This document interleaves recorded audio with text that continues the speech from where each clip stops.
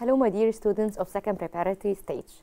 أهلا بكم طلابنا الأعزاء لمرحلة الصف الثاني الإعدادي for the English language subject لمادة اللغة الإنجليزية.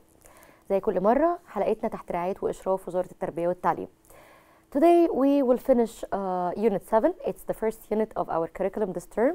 أو هنخلص النهاردة أول وحدة اللي هي unit 7. احنا قلنا إن هي مترقمة يعني رقم 7 because we complete what we started in term 1. يعني احنا بنكمل على اللي احنا بدأناه في الترم الأول. Okay? So let me remind you quickly what we have tackled in the last session أو احنا اتكلمنا في ايه في السيشن اللي فاتت. اتكلمنا عن الادفايس and the predictions يعني التنبؤات والنصيحة by using if conditional. ازاي ان احنا نستخدم if conditional and to include in it the present simple tense with the future or the present simple tense with the form of should or shouldn't. اوكي؟ واتكلمنا برضو عن inventions of the future او الاختراعات المهمة اللي احنا ممكن نستخدمها في المستقبل. اوكي؟ So that was just a recap او تقريبا يعني لمحة سريعة عن اللي احنا قلناه في السيشن اللي فاتت. Okay, today we have again an interesting session about the inventions, okay, of the future that can be helpful in the future, and we will focus on again the grammar lesson of if conditional. Okay, so before we start, let me clarify the objectives of you. Okay, so let me start our session of today.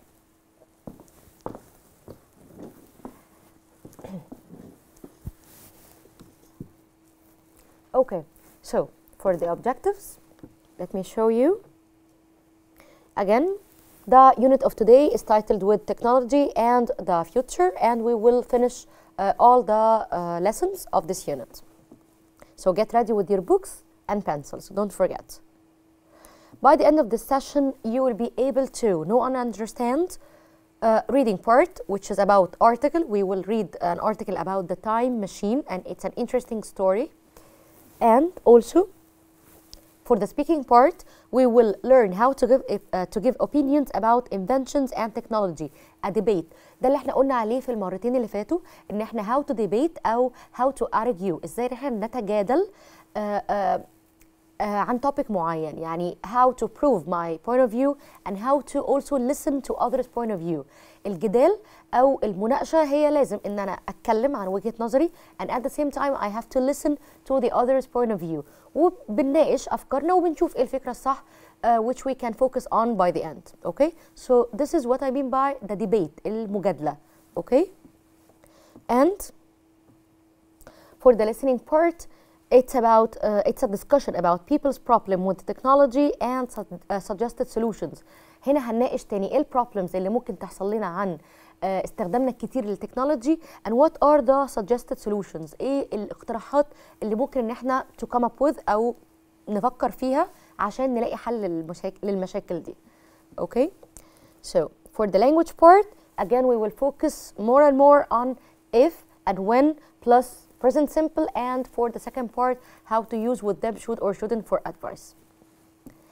So for the reading part, دلوقتي هنقرا زي like a story. Okay, it's titled with, as you see here, let me show you with my pen. It's titled with here the time machine. The time machine. آلة الزمن. It's written by H.G. Wells. دي اختصارات لاسم الكاتب. Okay. London, England, 1895. Okay. Here we have the setting. السيتنج احنا اي نوفل بنقراها او اي روايه او قصه بنقراها لازم يبقى عندنا في اول سطور السيتنج. السيتنج ده معناه ايه؟ معناه time and place of the novel or of the story itself.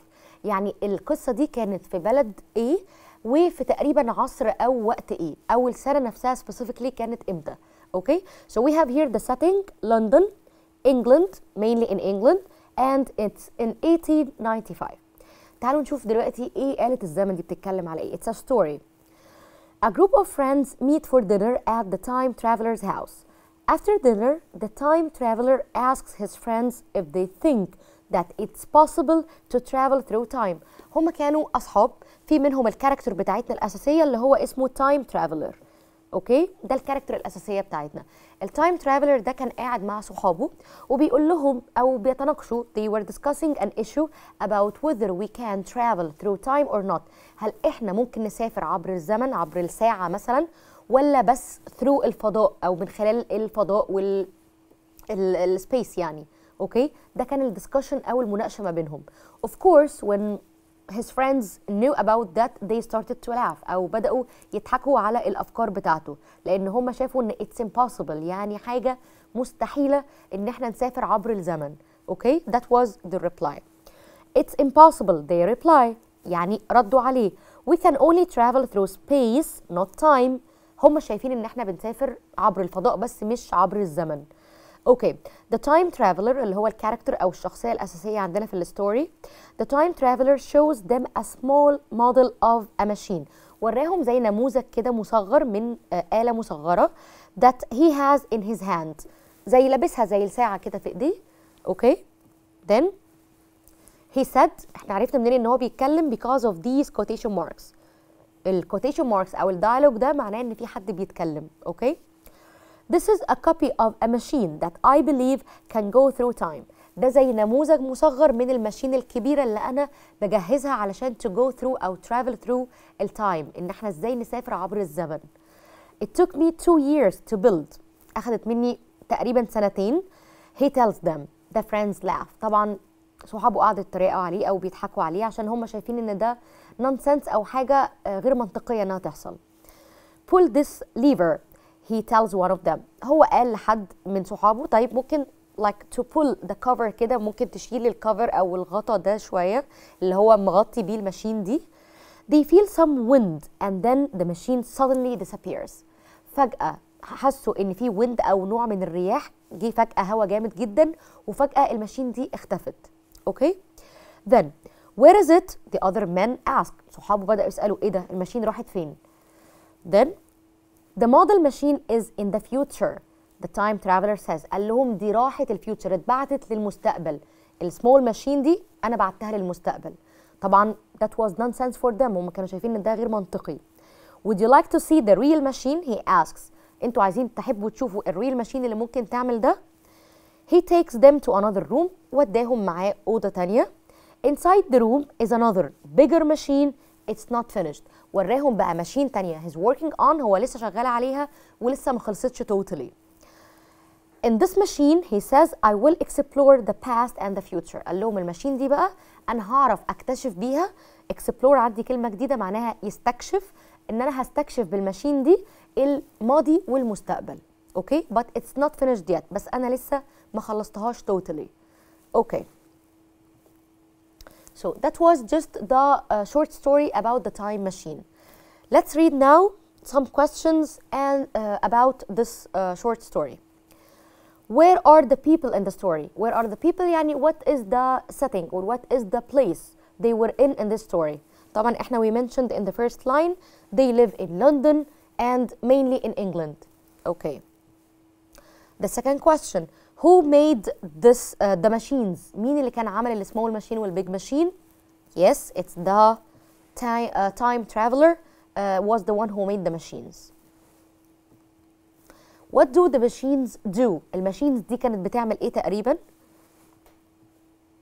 They can go through time. ممكن تمر عبر الزمن.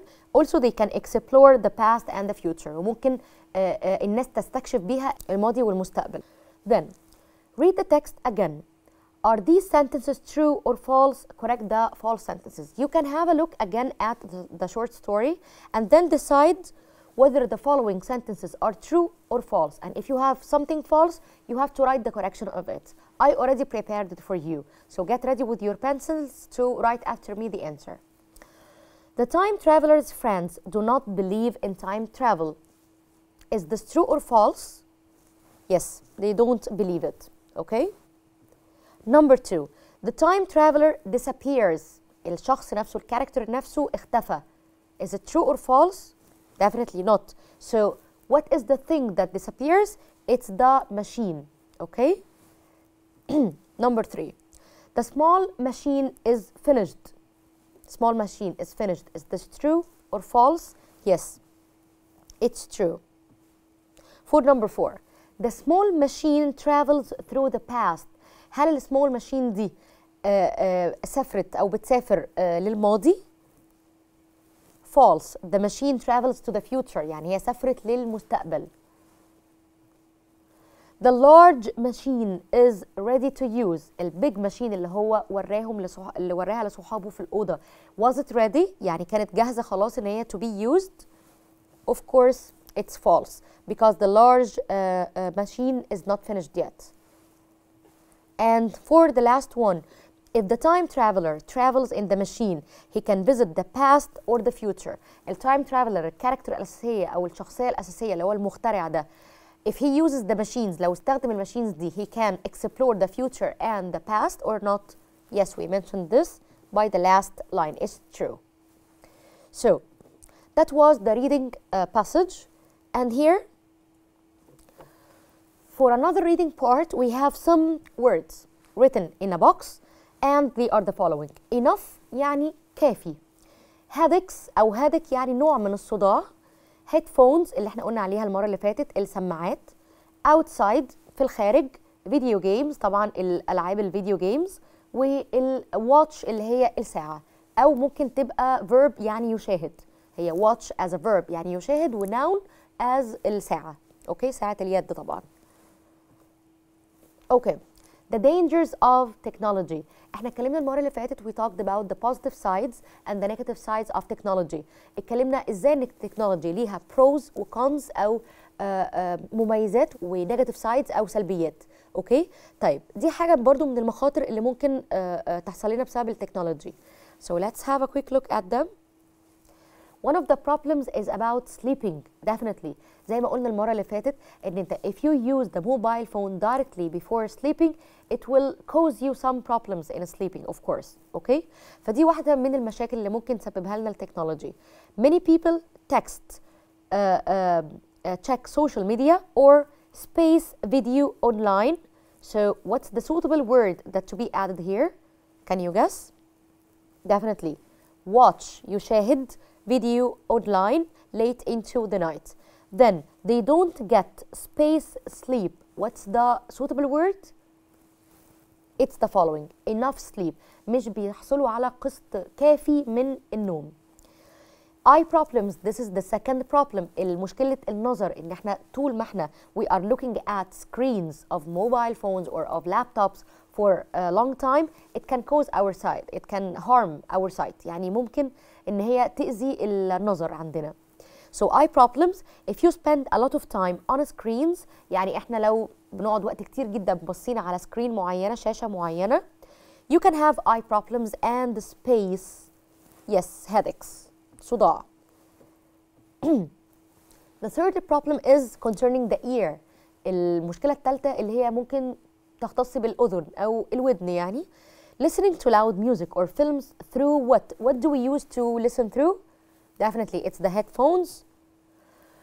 Of course, if you listen to loud music using the headphones, that will definitely harm your ears. أكيد هيأثر على السمع. Okay? So can damage your hearing. ممكن يأذي الأذن بشكل كبير جدا. Exercise مقصود بيها هنا workouts التمارين. Okay?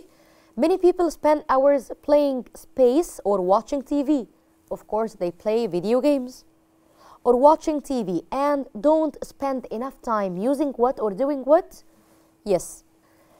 outside يعني مش بيقضوا وقت كفاية في الخارج علشان to do exercise عشان يعملوا تمارين مفيدة for our bodies يعني لأجسامنا.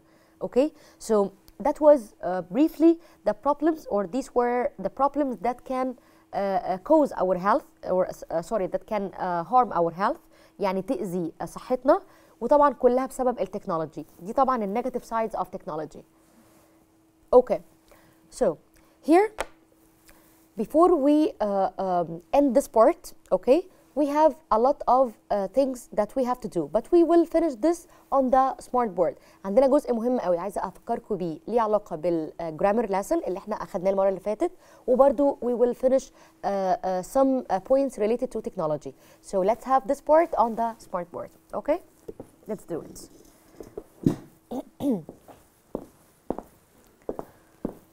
Okay, so for the part that we have here, look at these sentences from a debate called Technology Can Be Bad for Your Health. Are these opinions positive or negative? Complete the table below. طيب احنا اتفقنا ان كل حاجة ليها pros and cons او negative sides and positive sides، يعني سلبيات وايجابيات. Okay, one of those about technology we are going to classify them. يعني هيبقى عندنا زي box كده او table هنقسم فيه ايه الستيتمنتس او الجمل اللي ليها علاقه بالبوزيتيف سايدز and those statements that are related to the negative sides. اوكي طيب زي ما قلنا تاني debate يعني الجدال او الدسكشن المناقشه اللي ما بين اتنين او اكتر يعني. اوكي so here we have some sentences like these. Using technology to help you exercise is a good idea. هنعرف ليه احنا we focus on these words in red. Then from my point of view, too much technology can give you headaches or headache. طبعا technology عشان هي حاجة uncountable مش بتتجمع. That's why I refer to it by using too much. It is not a good idea to spend too much time watching TV or playing on computers. And for number 4, if you don't become addicted. قلنا addicted يعني يكون مدمن حاجة اللي هو معناه you are not able or you can't give up doing something or you can't stop doing something. That's why you are addicted يعني تبقى مدمن حاجة قوي. If you don't become addicted to technology, you will be fine. And in my opinion, all technology can be bad for your health. Okay? So, these are the sentences, and for the last one, if you use technology well, لو احنا استخدمنا التكنولوجي بشكل wisely أو بحكمة, it should help you become more healthy. يعني المفروض تأثر علينا positively أكتر من negatively. Okay? So these are some sentences and we focus on those words in red علشان we will use them later on in our own ideas. Okay? So for the classification part أو التقسيم, I classified them for you here. For the positive side, using technology to help you exercise is a good idea. طبعا السنتنس دي positive. If you don't become addicted to technology, you will be fine. If you use technology well, it should help you become more healthy. For the part of the negative side, from my point of view, من وجهة نظري, too much technology can give you headaches. يعني نحن if we look for a long time at a screen for our mobile phones or laptops, of course it will harm our sight وهتخلينا to have headache all the time. يعني ممكن تأذي النظر وهتخلينا عندنا صداع طول الوقت. It is not a good idea. دي مش فكرة كويسة to spend too much time watching TV or playing on computers. وقلنا ازاي ننظم وقتنا بدل ما نستخدم كل الوقت في الأونلاين games. In my opinion, ده طبعا لما أجي when I want to give my opinion, I say in my opinion, comma, and then I give my opinion. In my opinion, all technology can be bad for your health. هو شايف الرايتر ان التكنولوجيا عموما مش مفيدة in the modern age. Whereas my opinion is like the following. ان التكنولوجي هي طبعا في negative sides فيها كتيرة بس طبعا ليها positive sides موجودة كتيرة برضه. Okay? So, for this part, technology can be bad for your health. Do you agree? زي ما قلت, definitely it can be bad. Okay? But to certain limit. يعني هي ليها good or positive sides and negative sides. Say if you think technology is positive or negative for your health using some of the expressions in red from the previous exercise. يعني هنستخدم phrases أو words in red that we mentioned before, and we will use them in our opinions to give opinions about whether the technology is bad or good for our health. So let me show you what I prepared. I prepared this. Playing online games only at the weekends is a good idea. يعني أنا استخدمت good idea in this sentence with this sentence. Playing online games only at the weekends is a good idea. Okay?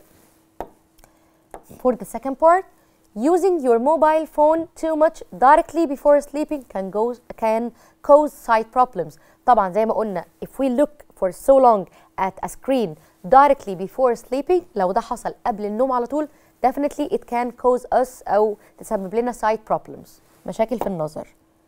For number 3, if you do not stop turning up the music while using the headphones you will have ear problems. يعني لو سمعنا الموسيقى بشكل عالي دايما in our ears of course it will harm our ears. فلازم نوطي الصوت شوية. اوكي طيب هنا I have to focus on this part. Let me use my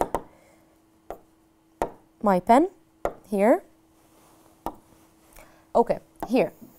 The part of if you don't. Can you remember now? Let me remind you of how to use if with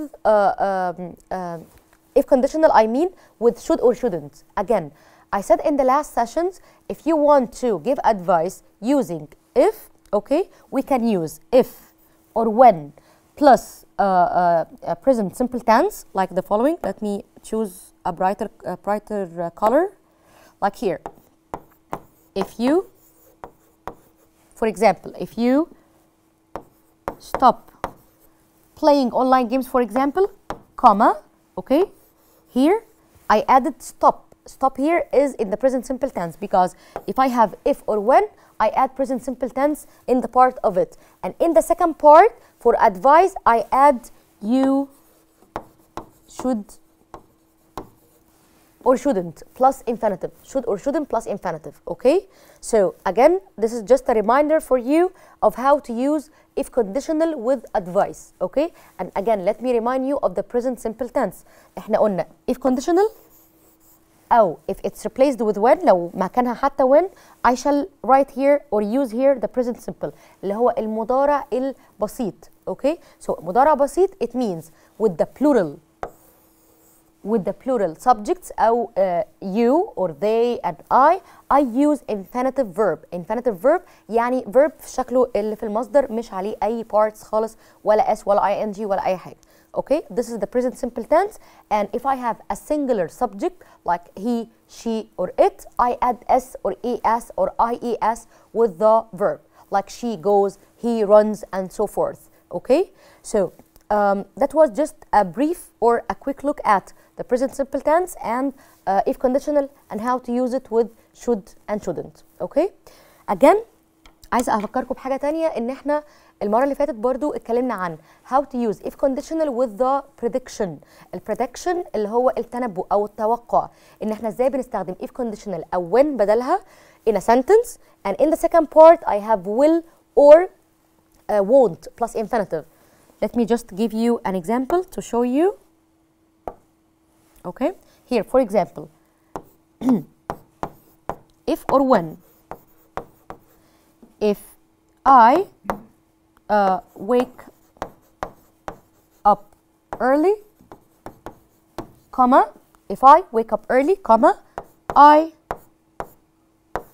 will be able to arrive to school on time. I will be able to, okay? So what did I do here? I added wake, present simple, and in the second part, I added will plus infinitive, will be able to.